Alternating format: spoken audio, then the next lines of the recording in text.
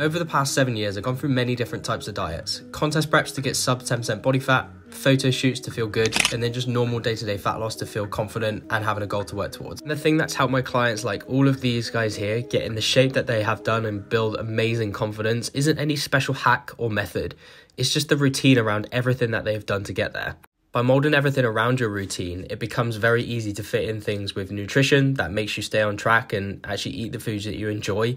With your training, you can plan out how many days a week you need to train, how long you need to train for to get the results that you want. It makes the whole process with fat loss less like guesswork and more about actual strategic strategies. You may do things like intermittent fasting to stay on track. You may eat more plain meals because you prefer to eat more volume, and it means that you get a bit fuller. There is definitely no one-size-fits-all approach to fat loss. It should just be one that works around your life, works around your routine, so there's less guessing, more fat loss, and more results.